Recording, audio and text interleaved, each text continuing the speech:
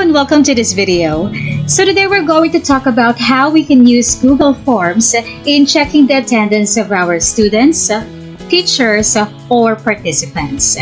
Alright, so first we have to make sure na nakasign in tayo sa Google account natin. And once we're signed in, we have to go to docs.google.com/forms. Again, that's docs.google.com/forms. And as you can see, we will be directed in Google Forms. So another way for us to go to Google Forms is to click these 9 dots here para makita natin lahat ng services or applications ng Google. And we could go to Google Drive. Kasi lahat naman ng ginagawa natin sa Google Forms ay nasisave sa Google Drive natin. So once that we are here in our Google Drive, we just have to click New, and then we can see Google Docs, Google Sheets, and Google Slides. We have to click More para lumabas ang Google Forms. And there you go. We will be directed to a blank Google Form. Okay, so now that we are in Forms, we have to click Start a blank form or Start a new form.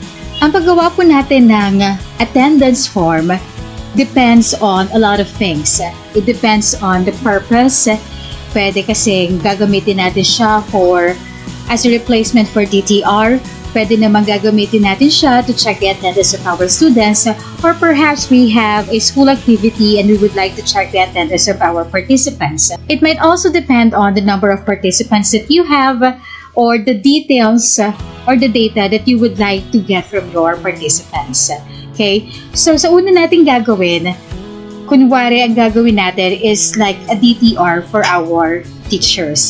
So, let's say, for example, you're the one in charge for checking the attendance of the teaching and non-teaching personnel in your school. So, if that will be the case, then ito muna yung gagawin natin. So, first, we have to come up with a title. Okay? We can write the title here or here. Okay, so let's say, for example, our title is Daily Time Record, and you could even include the name of your school. So form description, we could include our instructions, so anything that you would like to indicate before the participants answer the daily time record. So on my case, simply lang ilalagay ko, kindly fill up the form. Okay, so in this part, ang default ng Google Form is a multiple choice question. Okay, so if you have a list of the names of the teachers at hindi naman siya ganun karami, so you could already type in their names. Okay? So, for example, lagay natin to as name of teachers. So, kung ilalagay na natin yung names ng teachers natin, pwede na tayo sa multiple choice. Pero kung marami yung mga teachers, yung names of teachers, pwede na instead of multiple choice, we could also use drop-down. So, let me show you first yung pagkakaiba kapag multiple choice at kapag drop-down yung pinili natin. So, kapag multiple choice, let me just type in the names of the teachers. Okay, so for example, ito yung mga teachers natin, let's say, sa isang department. Anyway, ang i-monitor mo lang kunwari ay teachers under one department. Okay? So, if we already have the list of the names of these teachers, pwede natin siyang gawing multiple choice para i-click na lang ng mga teachers yung pangalan nila. So, this is how it will look like. So, if I'm the teacher, all I need to do is to click on my name. Okay? Now, if you have a longer list of teachers in a certain department, what we can do is, instead of multiple choice, we can have it as drop-down. Okay? Ganito naman yung maging result niya kapag drop-down. And using the preview button, now if we have chosen drop-down instead, this is how it's going to look like. So, wala kagad yung choices. We will have to click here para lumabas lahat ng names ng teachers. So, ang drop-down, maganda siyang gamitin kapag marami tayong names na ilalagay para hindi mapuno yung page ng Google Form natin. Pero kung kukunti lang naman, we could use multiple choice. Okay? Okay, so now meron na tayong name of teachers. And we could make this as required para hindi nila malimutan na mag-click sa name nila. And then, we could add another question here. To add another question, all we need to do is to click this plus sign. Okay? Now, since this is a substitute for a DTR, sa DTR naman natin, time in and time out lang naman yung kailangan. So, the next question that we're going to write is attendance. And then we only have two choices, which is the time in and time out. Okay? And then choose required. So again, to check how it looks like, all we need to do is to click the preview button, and this is how our Google form will appear. So again, choose the name. Let's say I am Grace D. Cruz, and then I'll just choose if it's my time in or time out, and then submit the response. Now, beside the preview button is the settings, the one that looks like a gear. So here, it has three components. So, in general, you have the option to collect email addresses. Okay? Meaning to say, if I check this, let me show you. Isi-save ko muna. Now, since I checked this, automatically, the first part ng ating form will be the email address of our participants. Okay? So, that means that the participants, the teachers, need to encode or type in their email addresses too. Now, going back to the settings, under the collect email address, we also have the response receipts. That means to say that the respondents can have a copy of their response. And you have two choices. Pwedeng ang respondent makatanggap ng copy ng response nila if they requested for it, or pwedeng always whenever they answer the form. Okay? On my case, hindi ko na muna kolektahin yung email addresses. But if that's what you need, then you could just simply click. The next one is require sign in. So you could limit the form into one response, or pwedeng hindi. On my case, hindi ko siya i-limit to one response kasi time in and time out siya. And also the respondents can edit after submit and see summary charts and text responses. So for data privacy, we don't usually click this part. Sa presentation naman, we could show progress bar. That is if you have many sections in your Google form or mahaba yung content ng Google form mo para makita ng mga participants yung progress nila, kung ilang percent na ba yung na-accomplish nila sa Google form. You could shuffle question order. Usually ginagamit natin ito kapag quizzes. And then, we have show link to submit another response. Since hindi ko click kanina sa general, yung limit to one response, we have this option. Now, you could also add a confirmation message. And we have a default message here, your response has been recorded. Or, you could write, thank you for completing this form. So you could modify the confirmation message. That depends on what you want. And we have the quizzes. But since this is not a quiz, then we don't have to go over the quizzes part. Okay? And once you're good with the settings, all you need to do is to click Save. Okay? So now that we have talked about the settings, preview, next to it we have the customized theme. So the customized theme looks like a palette. So here you could choose the color. Let's say you don't want purple, so you could go for teal or green or blue. Okay, and you could also choose an image as your header. So here we have available themes that you could select. Pwede ka nang pumili dito, or if you have a customized image, let's say header or logo for your school, then all you need to do is to click browse so that you could upload it here. Or you could also search for photos in your Google Drive. Okay? So those are our options. So for the meantime, pipili muna ako ng available header dito. So let's say, for example, ito yung gusto kong header. So I just have to click the header and then insert. And there you go, may header na tayo. So as you can see, nabago din yung color natin kasi ang Google Form automatically ina-adjust din nila yung color sa header na napili natin. Now we also have here the font style. So if you don't want the basic, then we have 3 other choices. But for now, okay naman ako sa basic. Okay, so for example, tapos na tayo sa daily time record natin. at ready na tayo na isend siya sa ating mga participants or sa ating mga teachers in this case. So we just have to click send, okay? And we could actually type in their email addresses kung kanino natin siya isi-send, pero dahil matrabaho siya, we don't usually do this. What we usually do is here, click this one so that we could get the link. So we have here the generated link. Let's shorten the URL, yan, para mas madali siyang makopya, and copy it. So we have to copy it and then just send the link of this form to our, let's say, group chat para masagutan na ng ating mga participants. Alright, so let's say for instance, may mga responses na tayo natanggap. So here, makikita nyo kung ilan yung number of responses that we have received for this form. So click natin ang responses and automatically ang makikita natin is the summary of responses. Now, if we would like to download our summary of responses, all we need to do is to click here. Dito tayo sa tatlong tuldok, okay?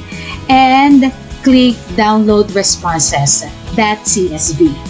So click this one and automatically mada-download na yung daily time record natin. Now here is the Excel version, Excel copy of our daily time record. So adjust lang natin ng konti yung mga cells. And you can see here in the first column that we have the timestamp, which is the reason why there's no need for us to include the date and time kasi automatically makikita na natin siya sa first column. Okay? And then we can see here the name of the teachers who timed in, at what time, and kung anong oras din sila nag-time out. Okay? So that's how it's going to look like. So for example, hindi naman yung DTR format yung gagamitin natin, then we could make another form. So for example, we have a LAC session or we have an in-service training or a webinar and we would like to check the attendance of our participants. So kung ganun yung case natin, so for example, ito naman yung attendance natin for an in-service training. So you may include the name of your school here and then write your instructions. So again, ang ating default is always a multiple choice question, and of course, ang first question natin is the name. So let's ask for the name of the teacher. We could also indicate the format or pwede rin naman na hiwa-hiwalay siya. Okay? So kapag magkakasama na, gusto mo isang section lang is for the name of the teacher, then pwedeng ganito, name of teacher, and then write the format, last name, first name, middle initial. Okay? And then choose short answer. Yan. And then of course, i-require natin siya para hindi malimutan ni teacher na ilagay yung name niya. Just to show you, pwede rin naman na hiwa-hiwalay siya. Halimbawa ay last name, and then automatically, minsan nare-read na siya as short answer. I-require natin, and then let's have another question. First name naman ni teacher. Okay? And then, require ulit natin. Pwede rin natin kopyahin or i-duplicate para hindi na natin kailangan mag-type in. And let's say, ang kailangan naman natin ay middle initial. Okay? Pero hindi ko siya i-require kasi not everybody has middle initial. Okay? So, pwede rin na ganito yung maging format natin. Hiwa-hiwalay yung last name, first name, and middle initial. Okay. Now, for this instance, halimbawa, ang gusto ko ay name of teacher, isang section lang siya. So, ito na lang yung gagamitin ko. Now, we have the name. So, ang second na question natin, halimbawa, is to find out kung saan department si teacher. So, ang pinili ko dito ay drop down. You could also choose multiple choice if that's what you want. Pero since more than 8 yung department, so ginawa ko na lang siyang drop down para hindi masyadong crowded sa Google Forms. Okay? And then, the next question, let's say, na kailangan natin itanong ay position, teacher.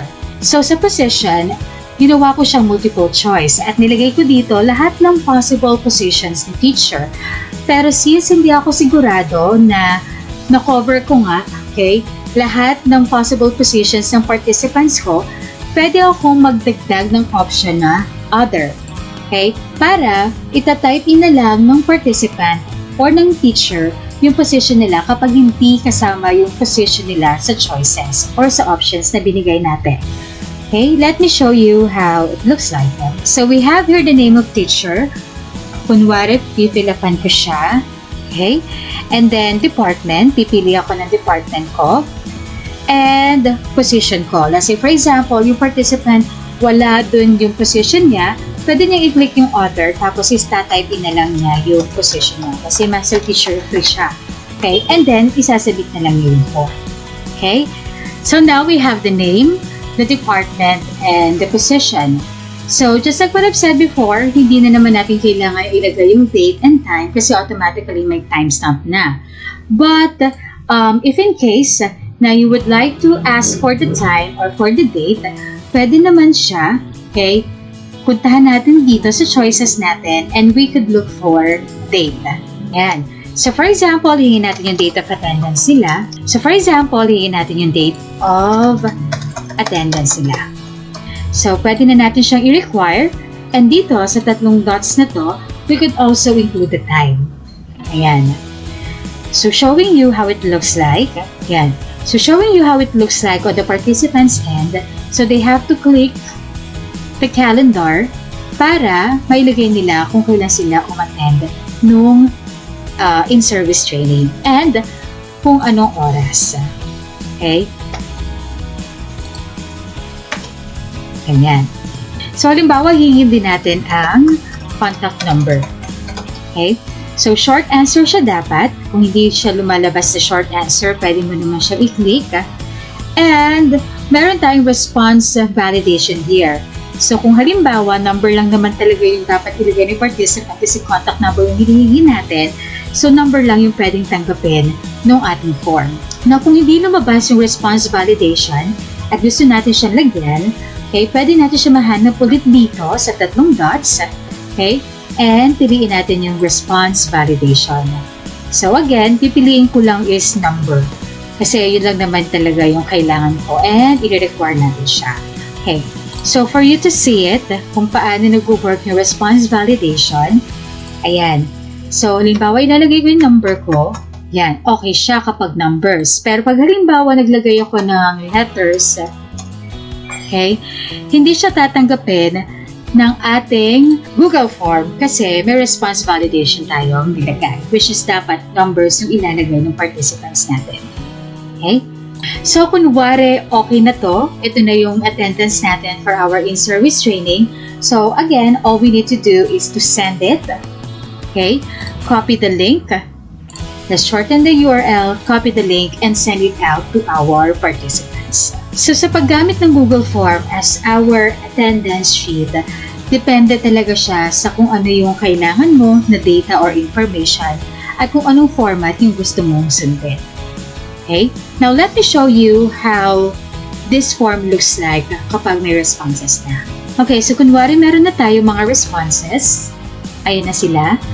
And again, let's try to download it para makita natin siya in an Excel file. So, ito na yung downloaded in-service training file natin ng mga sumagot sa ating attendance. So, as you can see here, we have the name of the teachers, their department, and position. Okay, so it's a lot easier for us to sort them. Let's say, sort natin siya by department or by position. And that's how we use Google Forms in making attendance sheets. Sana po may natutunan kayo. Thank you so much for watching.